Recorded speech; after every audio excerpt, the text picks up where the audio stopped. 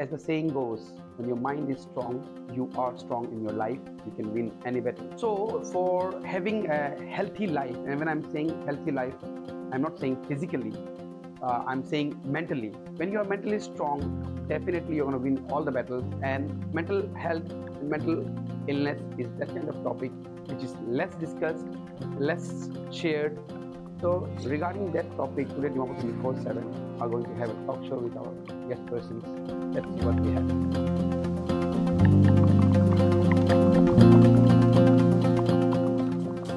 Okay, good evening viewers. Welcome to Dimapur 24/7. As I always start my show by saying a big thank you to all our viewers and all the people who support us, everyone.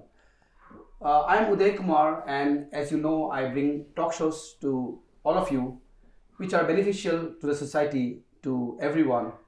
So this evening, Dimapur 24/7, we are having a talk show on a very important topic, which must be reached to all around the corners. So yes, today Dimapur 24/7 team requested the team members, the official office bearers of listening station. They will talk about that and they will let you know what is it about. So I'll introduce my guests to you all. I have with me Ma'am Alokali Zimomi. She is the General Secretary of Listening Station. She has also published her book. She's an author of Menopause, Embracing Your Midlife. Welcome to the show, ma'am. Thank you. Thank you for having us. And next we have Sir Anato Yeptho. He is the executive member of Listening Station. I welcome you too, sir, on the show. Thank you for having me.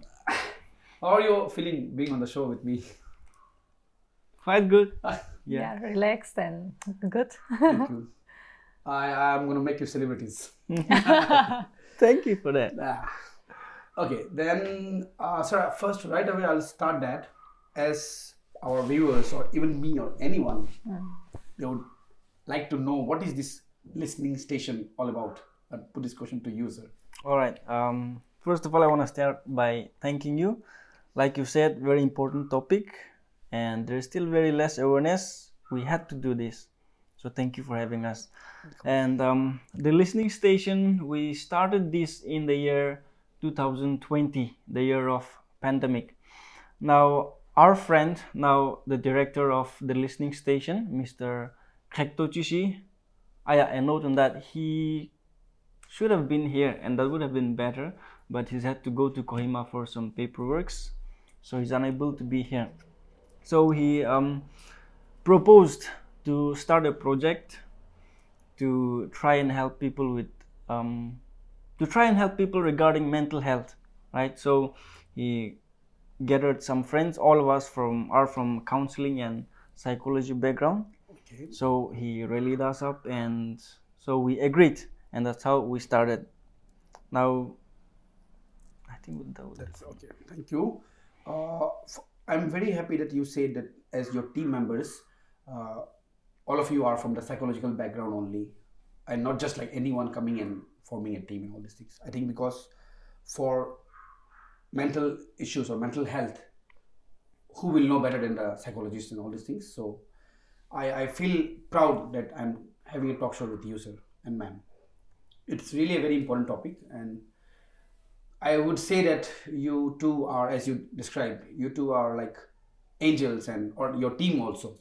Blessings in disguise, because it will be a very helpful thing for everyone, whoever can reach you. Thank you. Okay, I would give chance to ma'am, like Okay. anything you want to say as introduction about this topic or anything. Oh, We are going to have a talk today on basically our myths and misconceptions. We have lots of myths and misconceptions about mental health and counseling. I think ma'am will give us some information on that. yeah, thank you so much for having us. And yes, like you said, this is very important topic, mental health and counseling. So our Naga culture, our Naga context, thanks to the pandemic, of course, we suffer so much, but because of the pandemic, we are also becoming aware of what mental health is and what counseling is. But unfortunately, again, unhelpful myths and stigma around or about mental health are very rampant, and because of which people are not able to seek the help that they required, and many are struggling inside. And therefore, like my team said here, the listening station aims to give telephonic counseling to those people. We aim to give them free counseling, and also we help them. And therefore, introducing or maybe creating an awareness about myths and misconception about mental health becomes very important and imperative, so that people will get to know what is the fact about mental health. Because when we talk about myths, it is just misrepresentation of the truth, right? Yes, yes. So yeah. Thank you. Yes, that's very important, because even me or like many of the people, we just go with the flow, like what people are saying. Yes. Listen to that things and all these things. If I can ask you just more on that, like if you have to say some myths which is like mostly observed or believed in the field of mental health, some few if you can name them. Okay, so because I am Naga, so I will speak from the context of Nagaland. Okay. So Nagaland is blessed with lots of prayer homes and then prayer centers, right? And we can go there and then get spiritually motivated, which is very helpful for our spiritual health. At the same time, we do call all those people who are working in the prayer center, we do call them counselors. But they are prayer warriors. And so thankful that some church association, they have come up and then they have strictly given this awareness that we are to address them as prayer warriors and not counselors, because the role and then the way they do things are different. And therefore, one myth that I observe is prayer warriors are counselors, right? But the fact is, yes, prayer warriors can be a counselor if they have background in psychology, or if they have this, if they are trained in counseling, psychology and all, but not all the prayer warriors are counselors. That is the fact that I want to clarify. And me saying this does not mean that I am trying to offend anyone there, Definitely. but trying to clarify. Yes. But I'm so happy that Nagas are coming up and we are getting to know better about this subject. Yeah. Okay. Yes. Even I'll be honest, I came to know about it just now only. Because many of my friends and like known people, they say counseling jai shake bar and prayer center jai and all these things. Though yes, we respect prayer centers and everything, as ma'am said, nothing against them, but they can be said as prayer warriors and not counselors and all these things. Okay, and if I have to put one more, what is the like misconception about mental health? One point like about that. Yeah. There is myths again about mental health and mental illness. Okay. So when we think about, people tend to think that mental health and mental illness are synonymous, they are same, but actually it is not, they are poles apart. So when we talk about mental health, according to WHO, it is a state of well-being in which a person realizes his or her potential or ability, can cope with the normal stresses of life, and can work productively and fruitfully so that they can make contribution to the society, right? So here, mentally healthy people does not mean they don't get stress. Of course, all of us get some stress. Maybe the intensity can be low, medium to high. We all get stressed, right? Me coming here, I mean, like to this talk show, I was a little stressed up, but I could manage it because now I'm feeling relaxed, right?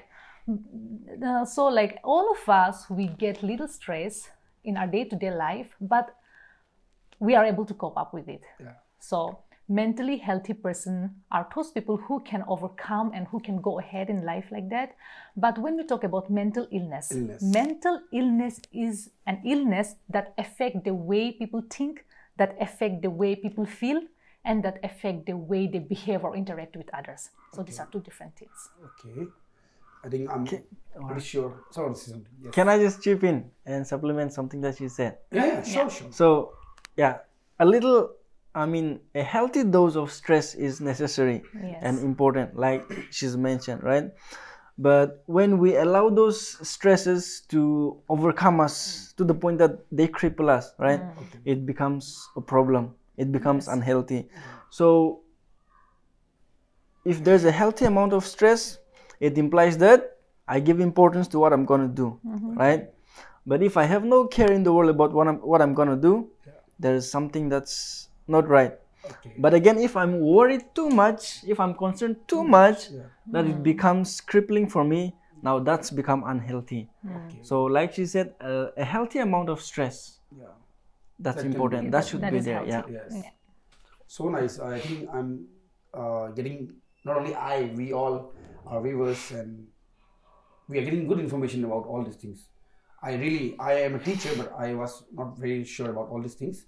And as both of you are answering, I am much more excited to talk about all these things so that people get to know the facts and all these things, sir. I would like to ask, sir, that as you said, it's a telephonic counseling. Yes. So, like, suppose we can only talk to you on telephones, or like we can come face to face also.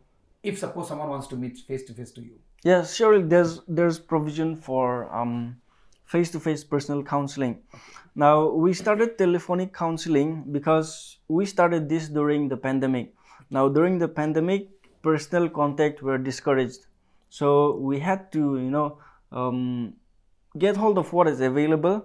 So the most available thing during the pandemic was phone call. So we started with telephonic counseling, and we still have telephonic counseling as our main source of helping people. But if there are people who wants to and who feel the need to come face to face and have personal counseling, there's room for that. We have an office, or we are located at Langrejan, Texas Colony. We have our office there. So if there are needs for personal counseling, we call the client to the office and we have counseling there, personal counseling. One more note on that. We also decided to stick to phone counseling because mental health awareness, like we've been saying, And yes, is very less. yes. Right? The awareness, there is some awareness, but it's still very less. And people are, a little laid back or a little uneasy to come forward for counseling. Yes. So if somebody were to come seeking for counseling personally, the people who sees that person going for counseling are gonna say things, murmur. Now that person becomes conscious. So the reason we stick with phone counseling is also, to ease the pressure on people who need counseling for this moment, at the moment. We hope to be able to, make going for counseling, going for therapy as a normal practice, because it should be a normal practice. Yes. Thank you. So nice. What sir said is, I think I like the answer, and that's the fact. To make the client, or let's say the person who is coming for counseling, feel more easy, and in terms of privacy also, I think they will be more safer there. If suppose I want to have a counseling with all of you. I'm talking from the viewer's point of view. So they are scared to because if they are coming for counseling, means definitely they have something disturbances in life. Yeah. Okay. Ma'am, I'll put the next question to you. Sure. When we say mental health and all these things, so I don't know, so I'm asking you, is it like this? People who are financially troubled, messed, they come for counseling, or is it like somebody having love affairs problems, marriage problems? Do we have any specific category, or counseling or mental health can be hitting anywhere? Yeah. So like I said, mental health is very broad and everyone can come to counseling. But there is a myth which states that only drug addicts go for counseling, right? Because they are drug addict, everybody know them, so they have to go for counseling, they have to go to rehabilitation center. And now when they go, we have stigma around them, and we tend to whisper, and then we tend to murmur behind them, and then there is less support from the family members, there is less support from the community as well. But counseling, as we see, it can be for anybody, and everybody can come for counseling. So like you said, marital problems, people come. And then for financial problem, because without money, people get into stress, right? So in order to cope up with that, they need someone so that they can be listened to, so that they can vent out, and therefore it is very important that they come. Also relationship problem, yes, I have also had so many, not so many, but few of my clients who had relationship problems. So yes, because youngsters, they are so into relationship, and then that way they're getting stress, extra stress maybe, right? Apart from this social pressure or college pressure, and also yes, so people can also come to counseling in order to learn coping mechanism. How do they handle their stress? Or like people can also come to counseling when they face transition, maybe a career change, or maybe a transition in their life, like maybe they got married or they had a baby, right? Or to change their perspective, or they can come to counseling when they lost their loved one. No, so every aspect, it includes every aspect, and we can go to counseling, and there is no limitation that because of this reason only I have to go to counseling. No, it is not that. But we have a myth that counseling is only for this, and that is why the word counseling, no, we have used this word counseling, and then it has become so cliche that the original intended meaning of what counseling is has become impaired. So that was beautiful answer. For those who are with us, our friends, our brothers, sisters, we are having a talk show with the team members of Listening Station. As they said, Listening Station is a counseling and they're giving counselings to the people who are depressed or like anxious or like having stress and all these things. I'm pretty sure we all have problems in our life. I would request that if you have problems and if you feel that nobody's listening to you or like you are feeling alone, lonely, please do reach out to them. I'm sure they will help you out with the arms open. Thank you. I'll just move on with some more questions. I hope you are fine with that. Sure. And thank you. You're really giving good answers. And when I'm saying good answers, means the answers which are helpful to the people. And somewhere I read that India, and especially Nagaland also, or any country, any place, we need this kind of sessions where people talk about mental. Nowadays we only talk about banks, money, business, market, city. No, hardly people talks about mental stress and all these things. So I would like to ask one question to you, as sure. This name, Listening Station. What is the meaning? What is the reason of this name, sir? The Listening Station, we came up with this name with the sole intention of listening, right? Okay. We want to listen to the problems that the people have. Now, I want to differentiate between listening in the context of counseling and therapy from just normal, ordinary listening. So, say you have something that's bothering you inside of you, and maybe you'd like to open up to your friend or to your family or to a loved one or a significant other. Now, there's something that holds you back. There's something that holds us back. And what is that? So I have a weight that's weighing me down inside. Now, if I share it to a friend and say that friend shares it to another friend to another friend, now that secret that's been weighing me becomes a common knowledge. Now the weight is multiplied. Or I hesitate to open up to a family member or a loved one out of fear of upsetting them or out of creating resentment, right? So there's always some kind of this how do we say, consequence, right, in opening up.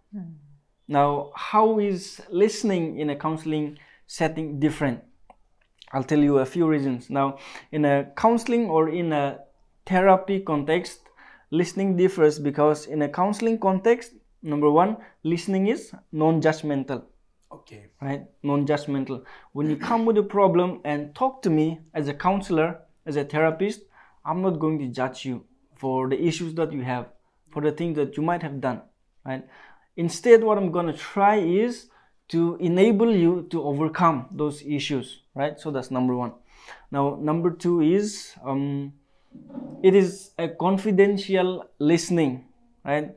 Now, with friends, there's a chance that your problem is going to be shared to other friends, right? But in a counseling setting, there's confidentiality. So, what the client and the counselor talks or discusses between them remains only between those two persons. Right? So, there's confidentiality. You can be sure of that. Yeah, it's very important. And the third thing is there is care involved, right? It's a caring listening. It is attentive listening. when you come to me and share your problem to me as a counselor, I make sure that you feel that your problem, your issue is important to me. And I will listen empathetically and I will listen attentively and make sure that you are understood. Make sure that you are heard and help you find solutions to your problem, right? To enable you to help yourself. So that's how listening in a counseling context differs from just ordinary listening. And that's why we came up with this name, the listening station. We want to listen to your problem. Wow, that's very nice. And when you were talking, I was enjoying it because the meaning itself stands very grand. I'm pretty sure I'm going to share this this message with many of my friends and all, because as you said, when people are depressed, there should be people who are listening with love and care, without being judged, and with a promise that I'm not going to leak it out. Yes. Thank you so much. So nice. It's a beautiful name with beautiful meaning. Dear viewers, you can please reach out to them. On our screen, we will show all the details of where they are located, their address, their phone numbers, everything. Moving on, ma'am, I want to ask you one question. I don't know whether it's a myth or is it like a reality. Many people, they say, like, bacha ase, bachando ki munduk ho, bachando ki stress ho, or ki depressed ho. Life like they say, children don't get depressed or they are not sad. What is this? Is it a myth? Yes, it is absolutely myth, because as WHO stated, World Health Organization, they stated that worldwide, this is 10 to 20% of children and adolescents experience mental disorder, and half of the mental illness begin at the age of 14. So now, considering that, it is very important that we take care of child's mental health. You see, when we talk about health, it does not only include physical health, but it includes mental health, physical health, spiritual health, and social health. And when we are focusing only on the physical aspect of a person, we are neglecting the others. So like you said, we tend to ignore children's feeling, we tend to ignore children's emotions, and we just say that they are just acting like that. It is their way of it is their way of showing, or maybe it is their way of seeking attention from us. But one thing that we really need to understand is they are people, they are person with feelings, and they also have mental health, and therefore we need to address and we need to give them importance. Okay, thank you. That's again more important, because even I have kids in my house, my nephews and all. So when they are sad or when they're depressed, we mostly feel, chalo, kiba lagi ase, to ito acting gore ase, or like, yes. I think our viewers and all of us, we need to break this myth. And as ma'am said, when children, especially when they are depressed and all, we need to have a talk with them. Yeah, right, it's very important. Ma'am, I'll put the next question to you only. I don't know why, again, I have heard this, I have experienced this. I will not talk about any religion, but in every religion, they say, depressed na hobo. Like believers in God, they are always happy. They every problem la solution and all these things. How do you look this matter? Okay, so believers don't get depressed or believers don't get any mental health issues is a myth, because you see, believers are not all those who have only spiritual health or physical health, but like I mentioned earlier, health comprises of so many aspects. It includes physical, mental, emotional, and also this social and spiritual. And therefore, just like we cannot guarantee when we are going to get physically ill, right? We cannot guarantee when I'm going to get appendix.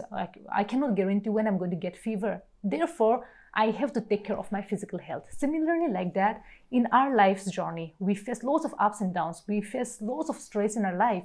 And therefore, in order not to be affected by mental health issues, we need to take care at the earliest. We need to take care of our health. And therefore, mental health, just like physical health, can affect any one of us. Mental health can affect any one of us, irrespective of religion, irrespective of ethnicity and background. Okay. So nice again. And then continuing with the same thing, I think people believe, okay, he's financially stable, so he may not be depressed. Or he has a beautiful wife or beautiful children, so he may not be depressed. Again, these things can also be broken. Yeah, this is a myth, because they may be very happy outward, but we don't know what is going on inside them. We don't know what is going on between them. Are they really happy as a couple? Are they really happy as a family? Okay. Right? So money, of course, money can make us very comfortable, but it does not guarantee that we will be happy. Okay. So yeah, it's a myth. Okay. So I would like to ask something to you. Sure. Suppose a person is depressed, but he or she, if they are not opening up, they are not sharing like to you or to anyone, be it face to face or be it telephonic, and how do we get to know like this person is depressed? Any signs are there of, anyone can answer, depression or anxiety or anything, or like how we can feel that okay, this man is disturbed, or like he is like planning to commit suicide or anything? How do we just get to know the information? Of course, there are symptoms that can be visible. Sometimes they are totally invisible. So people with suicidal tendencies or suicidal thoughts, or people with depression, sometimes people with depression may seem the happiest, may seem the jolliest on the outside. We have no idea what's going on inside. So again, it's completely different. It may not be as how we can see on the outside. So that's one thing. Now the second thing I want to say is ethically we cannot, as a counselor or as a therapist, I cannot force myself to try and help a person without his or her consent, right? Because you cannot help a person who sees no problem with his or her own actions, or the way he or she thinks, right? The person, the individual himself or herself will have to first understand the things that might not be going well in his or her life, and thus the problems that are resulting from that. And then it will have to be the person who takes the first initiative to seek help, and only then we can help, we can step in and help. But of course there are, like I've said earlier, there will be symptoms through which we can identify maybe that person has some kind of problems. That way we can study that. You can chip in if you have anything you want to add, ma'am? Oh yeah, so like when the person has depression, they will also have the symptoms like they will not have interest with the things that they were interested earlier, or maybe they want to stay alone, or they want to and for like suicidal tendency if they have, then they will talk about like they will talk to others like they are not going to be here forever. So if there are any debts that I have to pay, then let me clarify and all that. No, so all these are the signs and symptoms. We cannot just share everything here, but today, but all these are the signs and symptoms that we get it, that they are, maybe they are going through, and we have to be there for them. So they can, if not, they can, even if they don't go to the counseling center also, close ones, loved ones can always be there for them. Thank you. Such good answers. Sir, I'd like to ask you, like as a listening station, you are here on the show, and then I'm pretty sure our viewers must be getting good information from both of you. So any kind of projects or activities listening station has done to reach out to people, or like to let people know that you are there for them? Yeah, sure. I'll be happy to share a few things. But before that, let me just say this, that our office timings are from 9 a.m. to 7 p.m. usually, or no, it's 5. Yeah, 5. Okay, 9 to 5. 9 to 5. And our counseling is free of cost. So that's it. And then activities in the initial stage in the year 2020, we were involved in helping our Naga brothers and sisters who returned from different parts of the country during the pandemic. They were quarantined for 40 days or so. And so we collaborated with all Nagaland Counselors Association and offered telephonic counseling to the returnees. That was the first phase. And in the second phase, also we volunteered along with National Health Program Nagaland as well as Therapy Nagaland Association, and that was the second phase. We volunteered and offered counseling to these returnees again, and then so we had our exposure during those two events. So after that, some people came to know about us, and even after the pandemic, even after the quarantine, people continued to call in, and we answered to their calls, and we continued that. And we have also had 5 programs, awareness programs. So some of them have been seminars, some of them were just informal gathering sessions, just creating awareness, talking about mental health. So we've had some programs in church, some in school. So those are some projects we have had. About our future aspect. I was about to ask that. Any more coming on? So far we have only worked around Dimapur, right? But our vision is that as we continue, we want to reach all the different districts of Nagaland. So our agenda that we have prepared is that in 2 months we will try to at least reach out to 2 districts to hold seminars, to hold awareness programs about mental health. So it may take time, but gradually we plan to reach all the districts of Nagaland and talk about mental health. So nice. I'm glad that you said that. And there's one saying like, "Alok deri hulivi puncha to punchuo." It will be a little late, but they will reach. And as you said, you are going to churches and schools, which is I think most important places in all. I'm pretty sure I'll share this with any school authorities also, so that if they invite you to schools and all, you are ready to go, right? Yes. Okay. Okay. As we are about to end the show, I would just like ma'am to give a message like which you want to give from your side to our viewers, like. Okay, so my message to all the viewers is please take care of your health. And health, I mean, it's not only just physical health, so it includes everything. So if you are going through some ups and downs and you feel like you are alone, I want you to know that you are not alone. And I want you to know that we are here for you. So we also go by the name, the listening station in our Instagram page. So kindly follow us, and then you can also, feel free to call us and we can get back to you. So please stay healthy and be kind to everyone. Thank you. Thank you. So nice. The same thing to you, sir. Any message you want to give to them? Okay, I'll try and say this in Nagamis. At the end of the day, when you're in your bed, just nijor ekla bhuine ne bhabi sabi na aji din te kiba galti kurise na, maybe not entirely wrong, but did you do something seemingly wrong na, or kiba kuro parala na, bhal kam kiba kuro parala paro thakala na paro se kuranai na, ithan eni bhabi sabi na, aro kiba galti nisna kurise numun hoile galti kurise kile itu kurise nijor ke bhabi sabi na. And because like we've been discussing, awareness bishi komti ase na, and there are so many things unresolved yetebi aro yetebi na unresolved bishi ase mohan among us na, in our communities. And because of that, problem bishi hoy na, personal problems, communal problems bishi hoy na. So at the end of the day, when you're in your bed, just think to yourself, kiba galti kurise na, kile kurise na, how can I better myself? Or kiba kuro pariwa thakalabi kuranai na, kile kuranai na. Be prepared to do it the next time you get that opportunity. So that's my message to the dear viewers for now. Thank you.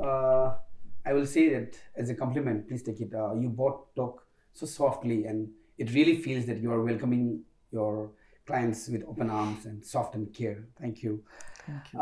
Yes, dear viewers, today we got our guests here. They broke lots of myths which is widely believed and spreaded, and just because our viewers love us so much and we love them, Dimapur 24/7 team has decided that as mental health and mental illness, depression It's a very serious topic. It's a very important topic, a very broad topic. So Team Dimapur 24/7 will have one more show with them, with our counselors, with our guests here in the days coming ahead, so that we'll have more information on these important topics.